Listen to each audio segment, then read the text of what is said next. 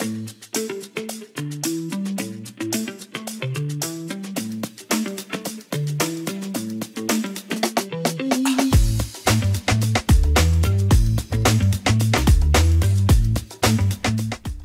everyone, my name is Har Singh and today I will be presenting our analysis on financial viability of CCUS.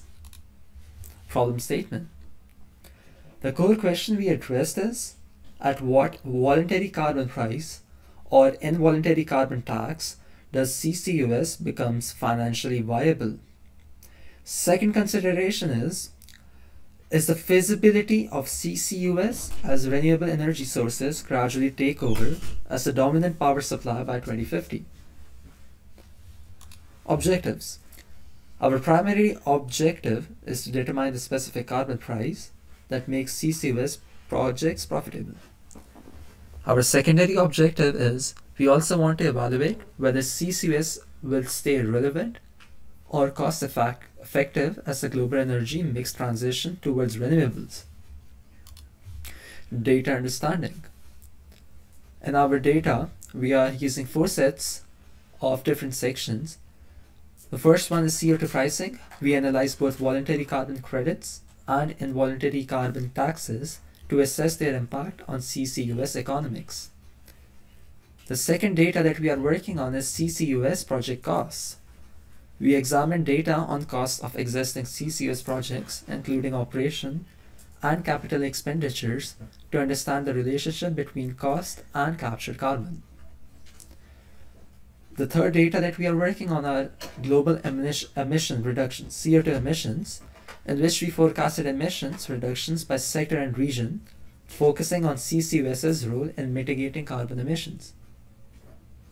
The last but not least, we are working on carbon ETFs data to look at exchange-traded funds on carbon to gain insights into market-driven incentives and investor confidence in future carbon pricing. Problem analysis. The data preparation. The very first, what we did is we handled features with 100% no data. We removed all of these features which had 100% no data. And then we handled the missing numerical data by replacing values with medians.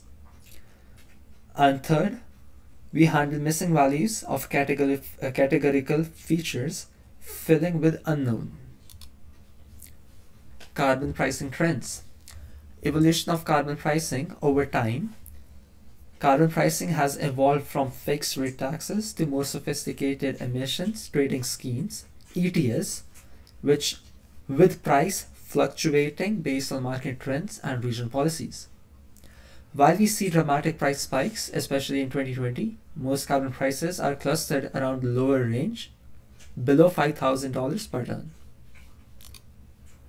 Regional insights. Carbon prices have increased steadily across regions. By 2024, major countries are approaching $300 per ton. Europe in particular shows higher prices. Global distribution. A world map highlights regional variations, with North America generally having lower carbon prices and Europe having higher prices. CCUS capacity and efficiency. We analyzed how efficiently CCUS projects are using their announced capacities. Low utilization might point to inefficiencies in project execution. Different sectors such as power generation, cement, and oil and gas vary in their efficiency at implementing CCUS technologies, with power generation often being more successful.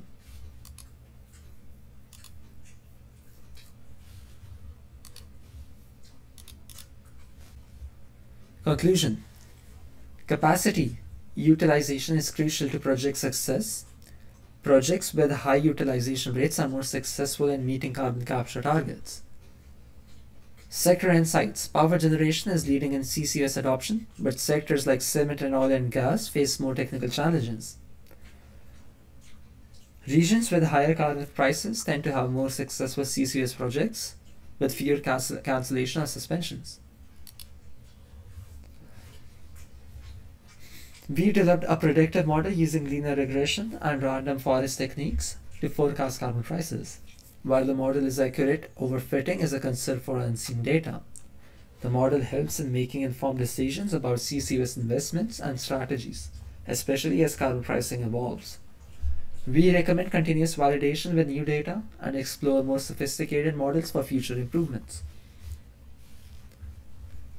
Thank you so much, and this is our presentation for Datathon by Untapped Energy.